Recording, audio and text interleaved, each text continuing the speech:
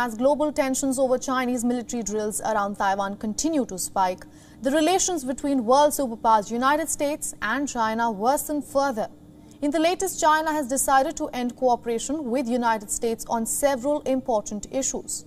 China's discontent over US leader Nancy Pelosi's Taiwan visit triggered huge military drills around Taiwan, which came after repeated warnings by Beijing against the same.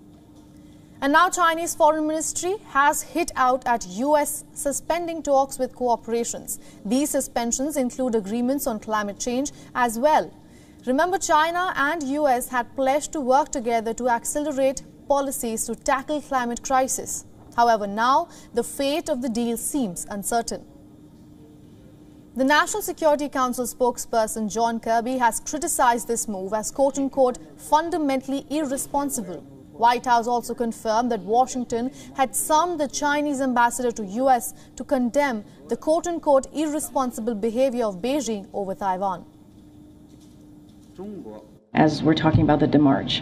After China's action, we summoned PRC ambassador to the White House on Thursday to demarche him about the PRC's provocative actions. We condemned the PRC's military actions, which are irresponsible, again, at odds with our long-standing goal of maintaining peace and stability across the Taiwan Strait.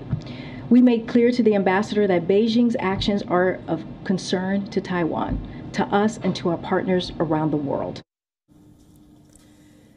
Meanwhile, China has announced that its military drills around Taiwan will continue till Sunday.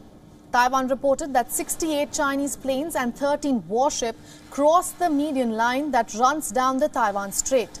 Taiwan's defense ministry said in the latest statement, and I quote,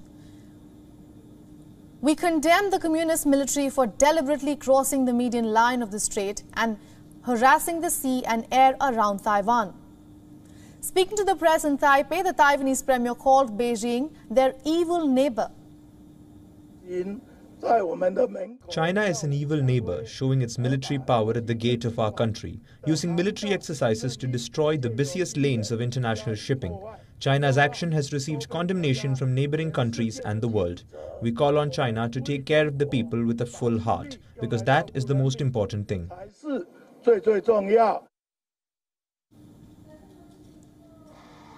Taiwan's defense ministry also informed that it had fired flares late on Friday to warn off 7 drones flying over its outlying Kinmen Islands and to warn unidentified aircraft flying over its outlying Matsu Islands.